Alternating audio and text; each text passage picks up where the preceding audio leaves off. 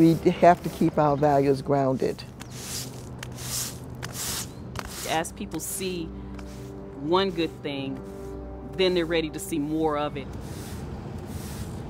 All of us should be able to enjoy the American dream, to have a great place to work, great place to live.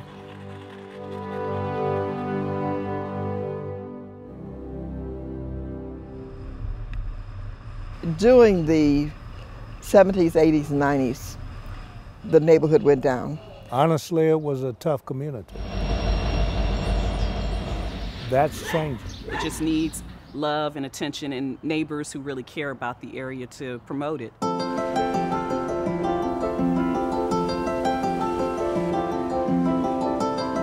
This area is the Wheatley Courts area. People call the projects. So what happened about a year ago, they tore down all the building because they're gonna build a brand new Wheatley Courts. Change is finally happening because I think the residents of this area is actually starting to speak up, and now their voices is being heard. This park was built in one day. It was 450 people here from different partnerships. It's more of what do you want to see? What kind of neighborhood would you like to live in and raise your children in? Hello, Austin Community Center, how can I help you? We have a lot of services under one roof.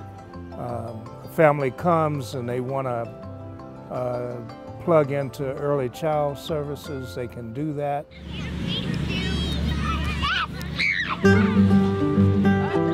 This is Tynan Early Childhood Center. Ready, set, go, go, go! David goes to school. David, recess is over. Tynan is deeply rooted in this community. It has a long history here, and there have been generations of family members that have attended here. They're gonna what? What did we say in our morning message? Blah, purple! We offer so many family supports, not just educational supports to families, and they feel like they have a home here. This is our parent center. We have all of our outside agencies that are housed here. So this is like a hub of the school for parents and families. Because in order for students to succeed in life, their families need to be strong and know how to support them.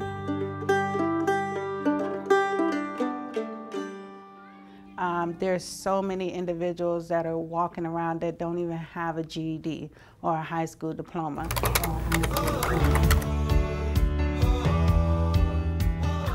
So what I do is I work with the families of the children between the ages of 0 and 5 specifically. So we provide the child care assistance while I'm working with the parents on building a career, helping build their education and things like that. That's your GED! So if you look at the family as a whole, then you wonder how can a parent assist their child with reading or education when they don't have a clue themselves. I'm hoping that I can sit them down and we can develop a career and financial plan, figure out what it is that they want to do, where they want to go, and try to help them you know, step by step with achieving the goals. Our vision is to ensure that families are able to enjoy the quality of life that they want to have.